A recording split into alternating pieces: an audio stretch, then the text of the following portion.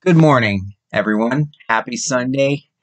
This is All Things Be Considered, where we discuss anything and everything as Michael Burry, the man who predicted the late 2000s housing market crash, is now making a series of short selling bets because he is expecting an imminent stock market collapse. Let's talk a little bit about what's going on there. I said in a previous video that I was concerned that the fall of FTX would erode investor confidence in crypto to the point where this would navigate into other assets. Now, we haven't yet seen the contagion eat into the stock market, but can it happen? And can it happen soon? Okay, that's the question. That's the burning question. And Burry seems to think that it can. Now, he's got a number of short positions, which he talked about on Twitter. He has since deleted this tweet, in which and he's made his stock picks. Remember that this was the man who, in the late 2000s, believed that the housing market bubble would not go on forever.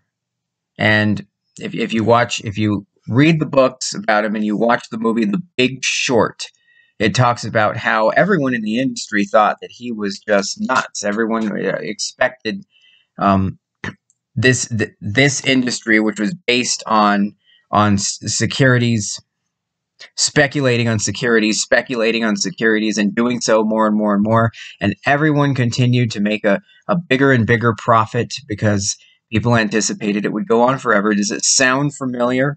Does it not sound like SBF's metaphorically like SBF's concept of the box and the increasing market capitalization, for no other reason that investors thought that this would become worth more just indefinitely.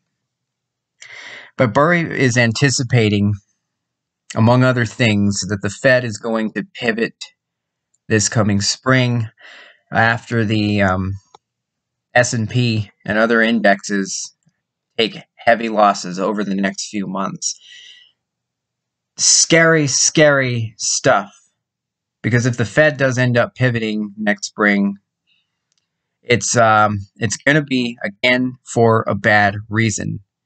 Because they and other central banks all over the world are determined to continue with the tightening, and they're going to continue with the tightening, as people have discussed on many other YouTube channels and in many mainstream media sources.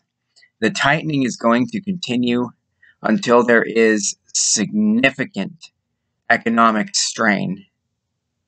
So if that pivot starts coming next spring, what the hell is going to happen between now and then? Keep your eye on what people like Burry are doing, especially if it appears to be contrarian. A disclaimer, that's not definite investment advice, but I think you know what direction this is heading. That's all for now. This is Trip from All Things Be Considered. See you next time.